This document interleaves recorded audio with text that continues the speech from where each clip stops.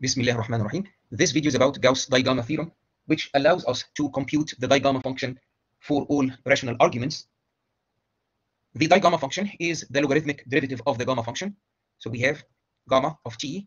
This is 1 over t, e to the minus small gamma of t, that's Euler's constant. And then we have an infinite product, k from 1 to infinity.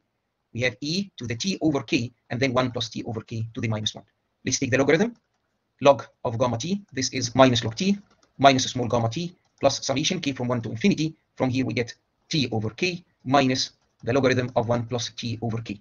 Now, if we take the derivative with respect to t, recall that t is a complex number excluding the non-positive integers. If we take the derivative, we obtain the Digamma function, which is our interest in this video. So it is minus 1 over t minus a small gamma plus summation k from 1 to infinity, 1 over k minus, if we differentiate this guy, 1 over k plus t. Let's change k to k plus 1. So psi of t is equal to minus 1 over t minus a small gamma plus, if we replace k by k plus 1, then now the summation starts from 0 to infinity. This k is replaced by k plus 1, and now this guy becomes 1 over k plus 1 plus t, like this. Rather than leaving this guy lonely here, we can just join it. So we can erase this one and have this term, we can erase this plus 1, so that when k is equal to 0, we have minus 1 over t, which is this term. Now, if k is 1, we get 1 over 1 plus t. If k is 2, we get 1 over 2 plus t, and so on and so forth. This is a series representation of the Digamma function, and we are interested in psi of p over q. These guys are positive integers, so we can replace this t by p over q. So this fraction here becomes q divided by p plus jq. Before proceeding, recall that minus log 1 minus z for a complex number z with a magnitude less than 1.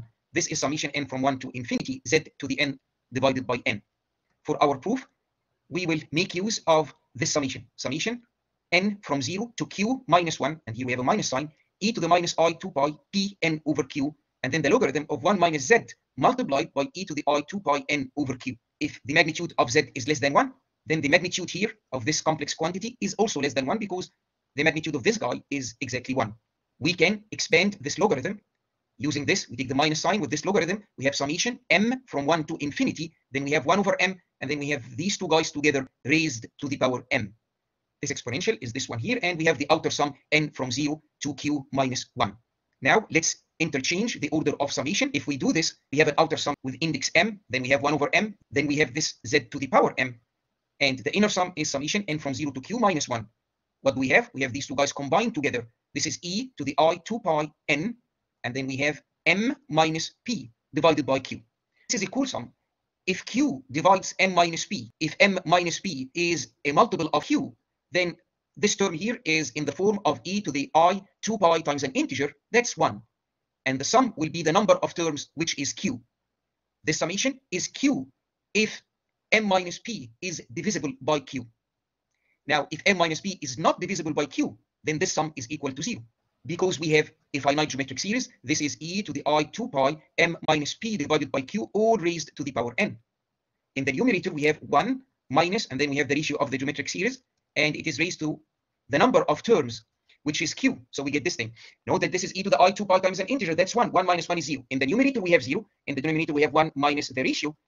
Our assumption now is that q does not divide m minus p. So this guy is not 1. We have 0 in the numerator. We have a non-zero quantity downstairs, and so this is 0.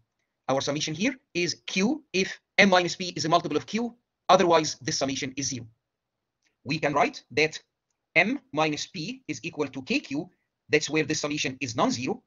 And thus m is p plus kq. These are the values of m for which this summation is equal to q. We should have a q here. And then this m and this m are replaced by p plus k times q. And k runs from 0 to infinity. We will take p to be less than q. That's not a problem because of the recurrence relation that psi of t plus 1 is equal to psi of t plus 1 over t. Let's now go back to our Digamma function, psi of p over q. Again, this is the series representation. Now we replace t by p over q, which will result in this expression here.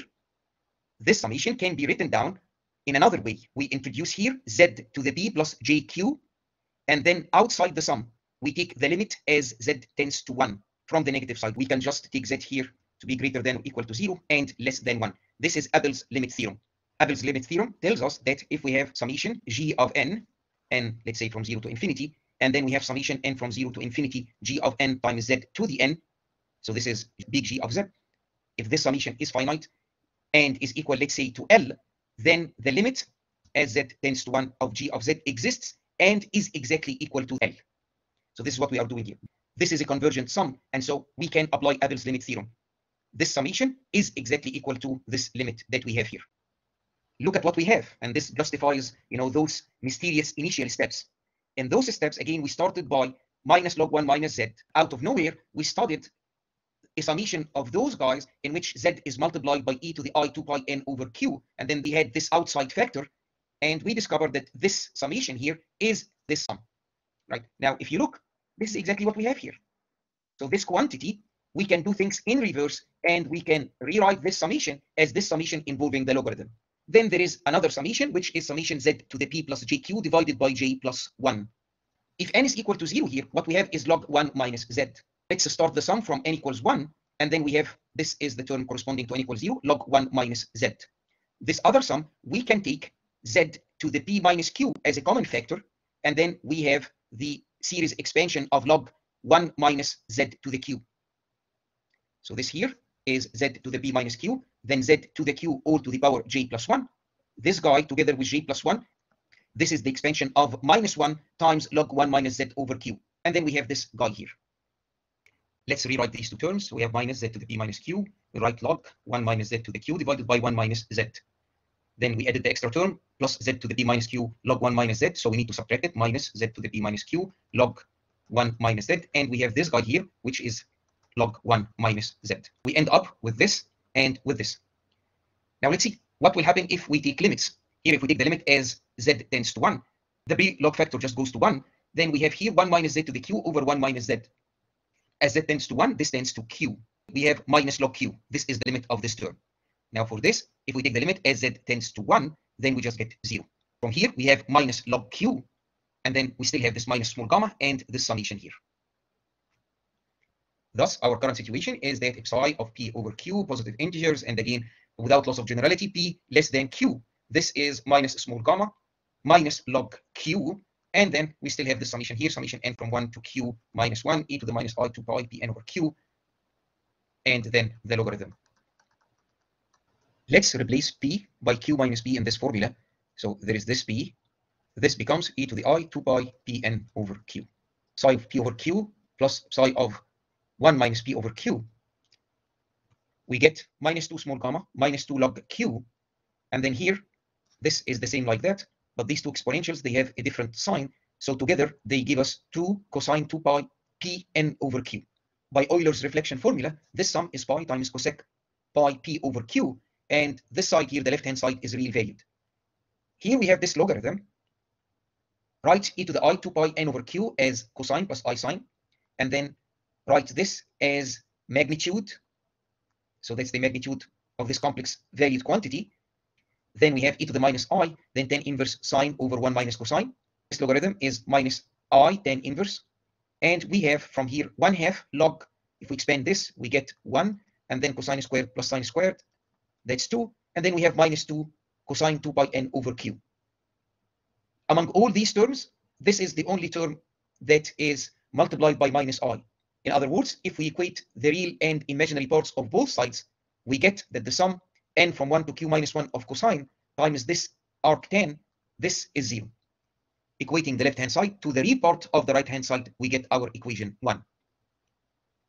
From Euler's reflection formula, we know that gamma of x times gamma 1 minus x is by cosec pi x. Take the logarithm of both sides and then differentiate.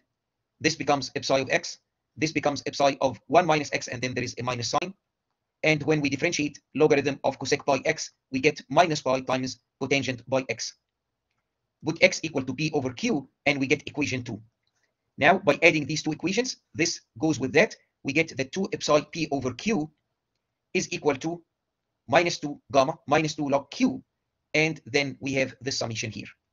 Dividing both sides by 2, we get that psi of p over q is minus gamma minus pi over 2 cotangent pi p over q minus log q, and then we have half the summation here. We can rewrite this 2 minus 2 cosine 2 pi n over q as 4 sine squared pi n over q, And so this is 2 sine pi n over q all squared. We can take the square and eliminate this 1/2. And this is our desired result. Note that the sum can be cut in half because of these relations here. As an example, if psi of 3 over 5 is minus gamma minus pi over 2, then we have cotangent by 3 pi over 5 minus the natural logarithm of 5, plus here we have 4 terms in this summation, and because of these relations we can just compute 2 of the terms. The first one corresponding to small n equal to 1, we have cosine 2 pi times 3 over 5 log 2 sine pi over 5 plus cosine 2 pi times 6 over 5 log 2 sine 2 pi over 5.